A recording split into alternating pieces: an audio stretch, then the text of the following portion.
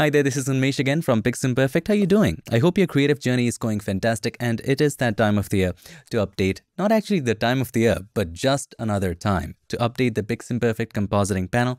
Thank you so much for trusting it, and this, my friend, is the Feb 2023 update. We have got some exciting updates for you, some housekeeping updates for you, and some bug fixes. But before we get on to the updates, I want to sincerely thank you for keeping the feedback coming. You have made it all possible because of your feedback. We have worked on these features, we have improved some features, we have made some changes to certain features and fixed some bugs. So thank you so much for the feedback, and if you do like the plugin, if you do like the experience, do leave us a review. That helps a lot. Links are in the description. Now the first update is faster color match. Now we have heard you, we have listened to you. Now some of you have said that the color match is a little slow and it can be a little more pressure for your computer to handle. So what we have done is that we downscale the image to 500 pixels because it's not going to make any difference when we try to match the colors, because we usually take average colors. So we downsample the image, then we sample the colors, and then we use that to color match. So it has made the color matching process much faster. So for example, in this case, let us first remove the background by going to masking and simply click on remove the background. It does everything for you. You can refine the edges, many settings for us to do that. Now, in order to color match, all you need to do is to choose the layer from which you want to copy the colors and go to matching, because we're going to be matching. Now, in here in my interface, everything looks large because I've scaled my desktop so it's easy for you to see. Otherwise, the desktop and the icons are not that large and you have a lot of space to deal with. You don't have to scroll so much. None of that. But I just have scaled my monitor for you to see it clearly. Okay, so let's click on copy right here. It copies the colors. As you can see, it's much faster than before. And now you can come back to the portrait and just apply it with curves right there. And it's much faster than before, and it automatically does that. I'm not speeding up the video, and that takes us to our next update, which is gradient map is now defaulting to 50% opacity. I don't know what we were thinking to set it at 100%. So hear me out. So let us say you have matched it with the curve and 100% opacity is way too much. So we're going to decrease it to about, let's say, 80%. Okay. By the way, when you're working with opacity and when you press the numbers, 8 will set it to 80%, 2 will set it to 20%, but then it's not doing any of that. You know why? Because the brush tool is selected and the opacity at the top is being changed. So right now, if I press 7, it is 70%. So you want to make sure that you have the move tool or any other tool selected. Now when you press 8, this opacity changes right over here. Now as for the new change, we have already copied the color. All we have to do is to press this button. Now as you can see, the default opacity is 50% and it works most of the time. Many of the cases, you just have to reduce it, let's say 20% or 30%, and see how that works. By the way, if you press 2 buttons faster consecutively, it will set those numbers right here. So if you press 2, it will set it to 20. If you press 4, it will set it to 40. But if you press 2, 3 fast, it's going to set it to 23. Okay, so let's set it to 24. And this kind of works. By the way, if you already didn't know, let's say you want to blur the background. So let's select the background layer and just click on field blur in the depth of field section. And this is also going to be in the matching section because we are matching the depth of field. If you click on that and apply a field blur like this, one of the good features that we have tried to include is that it automatically converts the layer into a smart object. So you don't have to do any of that process. So if you want to go back and change the values later, you can just double click right here and change the values to whatever you like and go back. So everything right here is non-destructive. The next update is that the alignment or the arrangement function now also works with masked objects. So you don't have to convert them into smart objects, or this panel doesn't have to convert them into a smart object for them to work. Earlier, what used to happen is that all of these layers that you see, by the way, these are different sized layers and all of the fishes are masked. So this is one, this is another fish, fish 3, fish 4, and all of them are masked. All of them are of different sizes. Earlier, what used to happen, for them to be arranged properly, each one of them would be converted into a smart object like this, and the mask would be applied. So if you wanted to play with the mask, you would have to open this, you would have to play with the mask right here, improve the mask, and then get back. It could have been a hassle. So right now, even if your layer has a mask, the alignment arrangement feature works. So select all the layers. I chose the first one, held the shift key, chose the last one. Everything in a row is selected. Now if you go to arrangement and if you align horizontal, you'll see that even though they are masked, they work. And even though they were of different sizes are arranged and now everything is just uniform. You can align them vertically, you can align them horizontally, and then you can move them around. I'm so sorry, you can select each layer and move them around to whatever location you like. You can resize them, up to you. But the update is, it works with masks. Now here's the next super cool update. Might not be a big thing for you, but we are super pumped about this. So when you do arrange, the objects would now be arranged in the same order as the layers. So what do I mean by that? Have a look at this fish. This is fish number 1, fish number 2, 3, and 4. All right. Now let us arrange them, select all of them. And if we align them horizontally, you would see 1, 2, 3, 4 are in order. So 1 is right here, 2 is right here, 3 is right here, 4 is right here. So they are arranged in the same order as the layer. So let's say we change the order. Fish 2 goes up, fish 3 comes down. Now let us arrange them again. Select all the layers and align them horizontally. See? Those two fishes change positions. So simple small update. I was just too excited about it. The next update is regarding perspective adjustment. Now when you reset any perspective changes, the size is maintained. Earlier, it was kind of difficult for us to do, but right now the developers have cracked it. So when you go to the perspective section, and if you just turn it right, and when you reset it, it maintains the size. Earlier, it was not doing so. So if you move it to the top, turn it to the top, reset it, there you go. By the way, while we're at it, you can increase the factor. Now, as you increase the factor, now when you turn, it turns more, okay? If you decrease the factor by clicking once, it turns less. So that's what factor is. Now, whenever you're masking something in Photoshop and you want to check how good the mask is using contrast layers, you can change their colors in real time. Earlier, you would choose the colors and then you would apply it and then you could see the colors. Now it happens real time. Let me explain. Let us say we masked this lady. So here's the before, here's the after, masked out, and you want to see how good the mask or the selection is. So you would go to the masking section right here and you can choose contrast layers, choose white. It looks good in white. It looks terrible in gray. And you could check any color you want by clicking on this button and picking any color and hitting OK. Then the color would apply. But right now, you can change the colors real time and you do see a preview as you are choosing that color. So that is the minor change. So let's say you want this one, hit OK. The mask is not proper. By the way, let's go with gray. And let's improve the mask. First of all, the first thing I would do is checking if everything is selected. I would go to black and see that the mask is absolutely all right. There's nothing that is left out. That's fine. Now only we have to remove the halos. Let's go to gray. There are so many ways to remove halos in the remove halos section, and we have discussed it in the main video. And there's also help text. You can simply turn on the help text right here. Now it's going to tell you how to use each function. By the way, see this new icon right here? That's also a new addition. It just tells you if you hold the Alt, what would happen. So for example, we were dealing with removing halos. So there's a description, there's a video link. So for this image, I think decontaminate colors would work. So I select the subject layer and click on decontaminate colors and it's fixed. Now this, my friend, is a minor fix. Earlier, when you used to create perspective lines, they would be in pixels, not in shapes. So right now, if you create perspective lines, they are in vector shapes. So we have to adjust the perspective of the subject with that of the background.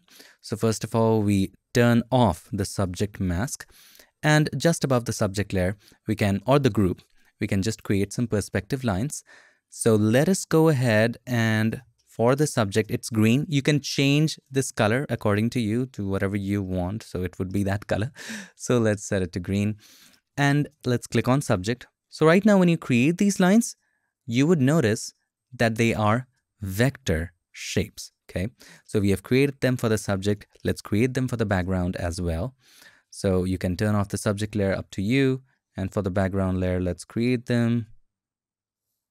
Okay, that's pretty much all right. Now all we have to do is to select the subject one and select the subject as well by holding the controller command. Make sure both of them are selected. Press controller command T and just bring them, just match them. Whoops. There you go. Okay. Pretty all right. And now you can turn on the mask of the subject. So hold the Shift key, click on the mask to turn that on. And now you can just delete these lines. So click on delete, or you can turn them off or simply delete them, up to you. So now the perspective is matching. Now do keep in mind this is just a rule of thumb and doesn't perfectly work all the time. So you have to make some minor adjustments because just a change in the angle of the camera or the lens can distort the results. So in this case, I think she would be a little smaller. Press Ctrl or Command T, and I'm going to place the anchor point right here. I hold the Alt key or the Option key and clicked on there to place the anchor point there. Now when I resize it by holding the Alt or Option, it resizes from that area. So there you go. This seems to be about right. Just a little bit of adjustment and this is fine. The perspective is matched. The next update is a big one, a huge one actually, and one of my favorites.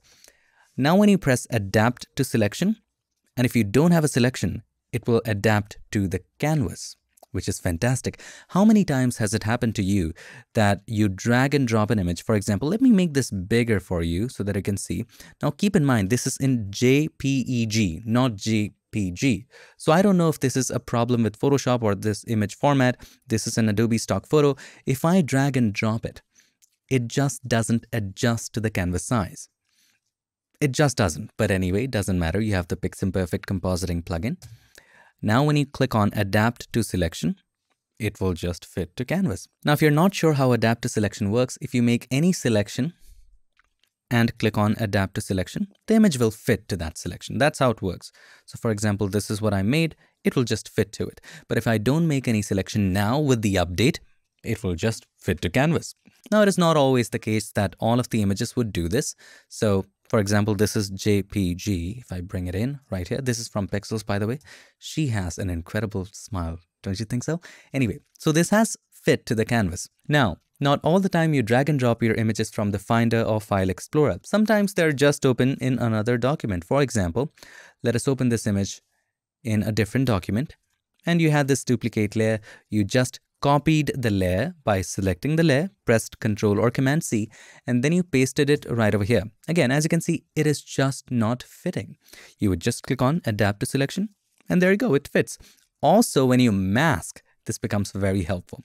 So let's say you masked this lady right over here, and we're going to click on any of these three tools right there. Select and mask, select subject right over here at the top. It does a pretty good job, and we're going to click on the mask button right here. And also, let's say we removed a little bit from the bottom, just like this. So in the mask, we filled it with black. All right. Now, when you select that layer and you press Adapt to Selection, see, it considers the mask and adapts the image again. In the previous version, we had a button to remove the subject. If we clicked on it, it would select the subject and remove it using the Content Aware fill. But we found out from your feedback is most of you were not using that. Instead, you were holding the Alt key, and keep in mind, if you hold the Alt key or the Option key and click on the Remove Subject button, it would rather separate the subject. So it would make two copies. So here will be the background. Here will be the subject. It will remove the subject from the background and separate it on a different layer. So we have made the change where the default is now separate the subject. And if you hold the Alt key or the Option key and click on it, it would remove the subject. So just a slight change right there. So if you scroll down, you will find separate subject instead. So this is something we usually use the most. And what it does is that, as you can see, it has separated the subject. Let me make it bigger for you. Large thumbnails. Here's the background. This has no subject on it. On top, you have just the subject. So it has simply separated the subject. Now, if you hold the Alt key or the Option key, it would remove the subject. And by the way, if you turn on Help right here and look at it, have a look. It tells you right there. If you hold the Alt key or the Option key, it would only remove the subject. So let's hold the Alt key or the Option key and click on Separate Subject. It would just make a copy, keep a backup for you, and just remove the subject if that's something you're looking for. And that brings us to our next feature, that is the grain. We have made certain changes to it. So let's say right now we have grain on the subject, we have grain on the background. If we want to blur the background even more, the grain would go away.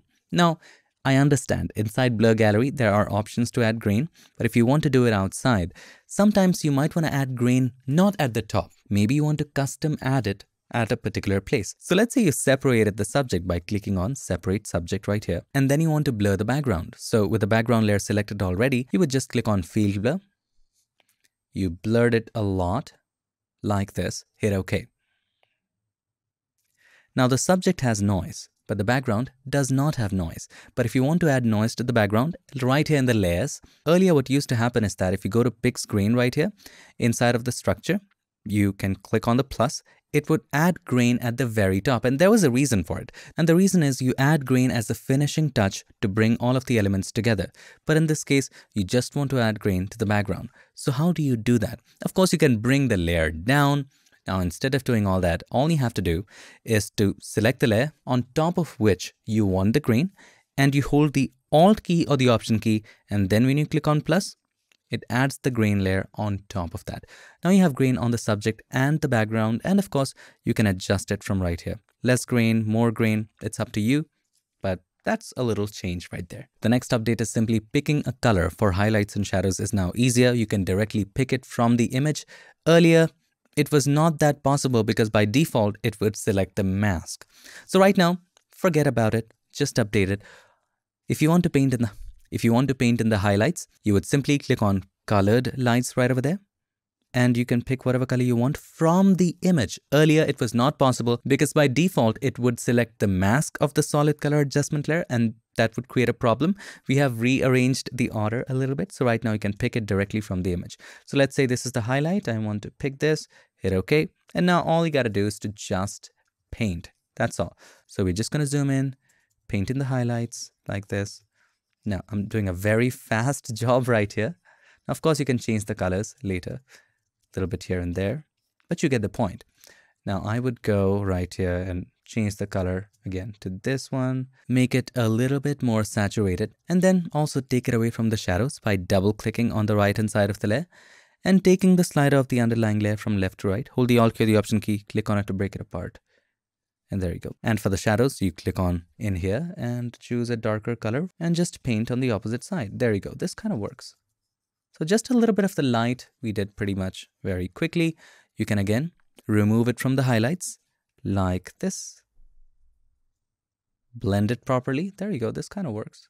Okay. Just a little bit of light. Here's the before, here's the after. This was just for demo.